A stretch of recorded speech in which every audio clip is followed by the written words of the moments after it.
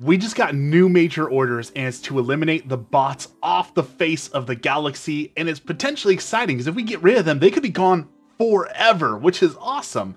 And with this excitement, we see not a lot of people are fighting the bots. When we had major orders for the bugs, we saw 80 to 90% participation. Everyone was fighting the bugs. Everyone was doing the major orders. Everyone wanted to do it and get a piece of the action. And with the bots, we're seeing maybe 50% at peak, like in the best case scenario, only 50% of people are fighting the bots. Now, usually I would ask why, but we already know why. I made a video on that. I'll put a link somewhere around here. If you want to know why, click that. It's awesome. So today we're going to answer what can we do to make the bots more fun to fight? How can we get those numbers up to 80%, 90%? Because the fact that half of the community, demonstrably half of the community will not engage the bots no matter what, that's a problem. We need to be able to get those people over there. If half the people find part of your game unfun, we need to fix that. So in today's video, I want to go over how do we fix the bots and make them more fun to play against. Now, I am going to note on this that I'm going to give a bunch of ideas. I don't necessarily think that all of them need to be implemented because that could cause problems if you have too many changes, but I think these changes at their core will make the bots more fun to fight, leave their identity intact because we don't want it to feel the same as fighting the bugs, and still make them unique, flavorful, and maybe even more of a challenge in different ways. So let's look at it. What can we do to improve the bots? So the first change that I would make, while I'm usually against nerfing, like what happened with the guns, we want to buff things up, we don't want to nerf things, I do think one overall nerf to the bots could make them more enjoyable to fight against. And I think that's their overall accuracy. I think we need to drop that down by about 20%. Or do what other video games do, where the first couple shots are guaranteed miss to let you like, oh, they're looking at me, they see me, they're shooting at me, and give you time to appropriately react. The fact that you can just get randomly headshot sniped from across the map and randomly die is no fun to people, and they want to change that. So I don't think it needs to be a huge nerf, but 10 or 20%, or a little bit of like cartoon Wile E. Coyote physics where everything misses the first time so you get a little bit more chance to react, I think that would make a big difference overall. The other thing when we talked about like why people don't play this, it's the one-hit KOs. The fact that no matter where you are, you're always in danger of just getting absolutely one-shot. That's not fun, especially like when you land and you have no control over where you're landing and you land next to a guy and he just one-shots you and then you're landing again. And that happens multiple times. It's just not fun. So what we need to do to reduce that, I think, is we need to give more utility and options to the bots. For example, the rocket devastators are absolutely notorious for one-shotting you, right? Because they shoot the rockets at you, they explode, and either you get one shot or you get blown across the map, and before you can recover, you get shot while you're on the ground.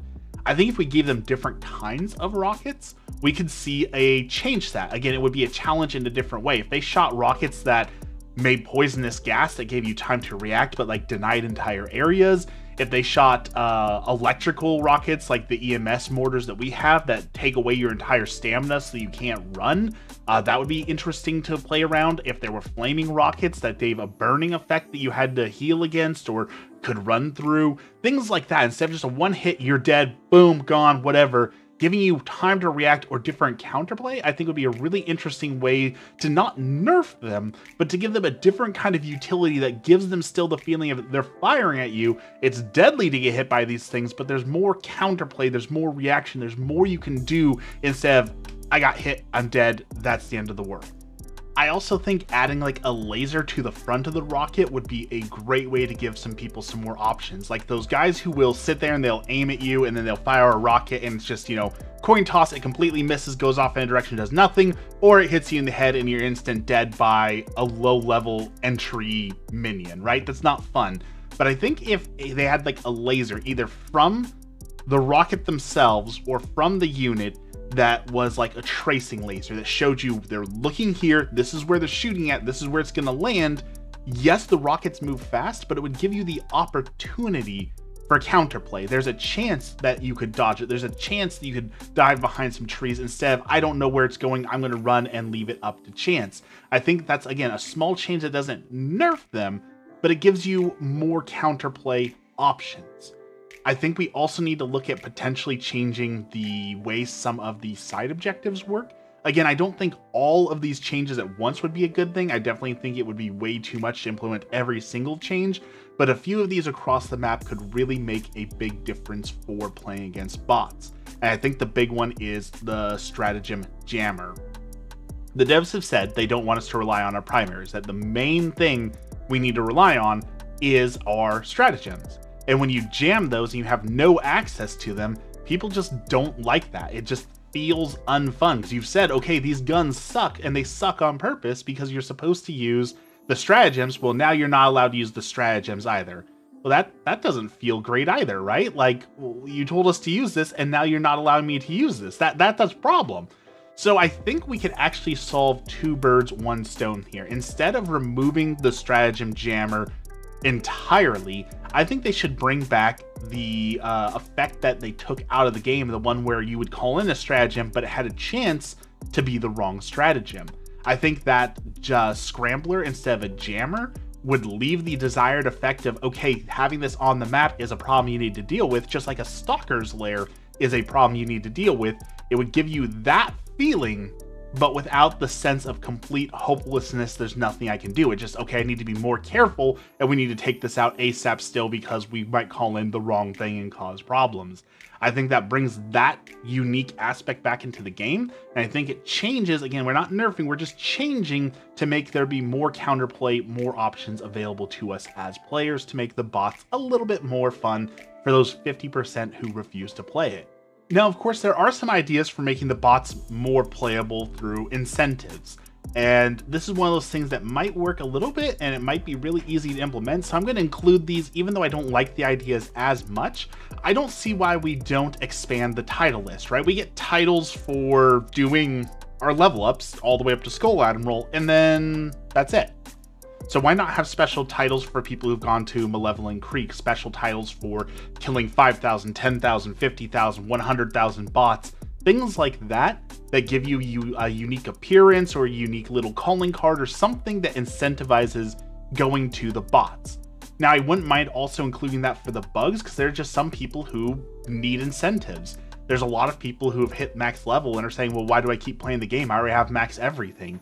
Well, because it's fun. But that's not enough for some people. It's not about fun. It's about, I need rewards, I need incentives, I need something more to do. Why not give us ultimately meaningless titles, but something to collect, something to go after? I think having a goal to kill 50,000 bots on the creek would incentivize some people to go there. Or how about for major orders, or for liberating planets, badges, collectibles, things like that that just incentivize the community to go out there more. There have been a lot of really cool artists on Etsy who've been making patches like you would for a military patch. Why not give us patch collectibles? Why not have a patch for liberating each planet, for participating in war campaigns, for participating in major orders? They're small, they don't impact gameplay, but for a lot of people, that's the incentive they need to go do something that they don't like. And I would like to see that population move closer to 70 or 80% of people at the bots when there's a major order for the bots, especially this one. This is a major storytelling, changing the entire war effect, and people just aren't participating, and that goes against the spirit of the game. So give them a freebie little incentive to be a part of that. Give them some reason to come here. Heck, you can even do collectible card games, and give foils or rarities, things again that don't impact the gameplay, but give people a reason to go and do these bots. We need more people at the bots. I want to win this major order, and we need these changes to bring over those 20 or 30% of people who just do not want to fight the bots no matter what. Now, I do want to be clear, I'm by no means saying that the bots are impossible. All the gameplay you've seen behind me while I'm talking here is all doing level 9 and completing level 9 missions, so it's definitely doable. So there is an argument to say that they're not in balance, it's just people don't find them fun.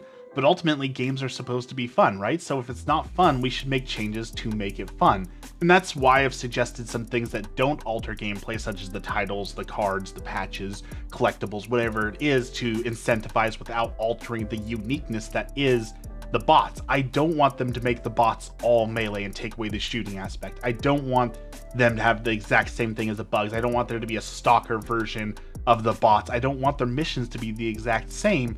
but I do want them to be fun. And I do find myself, I was looking at my stats, I play both, as you can tell, I play both. Here's me playing the bots.